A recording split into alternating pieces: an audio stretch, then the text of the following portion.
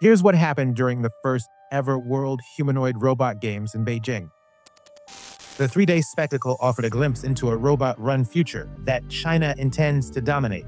The event, which reportedly featured more than 500 humanoids, began with a vibrant opening ceremony, during which robots danced alongside Chinese pop singer Liu Yushin, demonstrated Tai Chi moves, performed as a rock band, ran the runway alongside real models, and at times had to be carried offstage by handlers.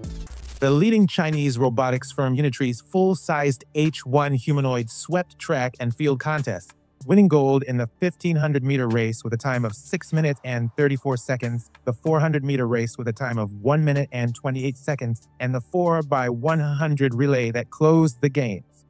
Unitree says the H1's internal record exceeds 5 meters per second, or 11 miles per hour.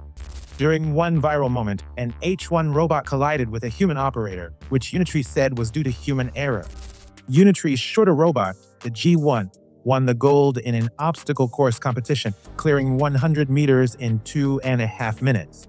Only one full-sized humanoid, Atom by Robotics, successfully finished the course.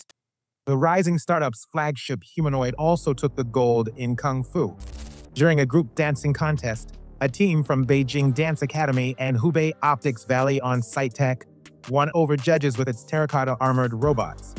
In a solo contest, the Beijing Academy of General AI came in first with its G1 Dancing King. Unitree's short humanoids could also be seen in mixed martial arts matches throughout the event, while Beijing-based Booster Robotics supplied its T1 humanoids for all 46 soccer teams. Beijing's startup Robot Era set a new world record for bipedal humanoids standing high jumps with its L7 humanoid. Humanoids also competed in task-based challenges, including medication dispensing, material handling, and room cleaning.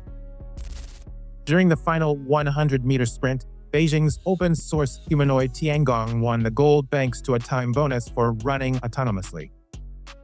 The same humanoid model had a particularly nasty spill on the obstacle course challenge.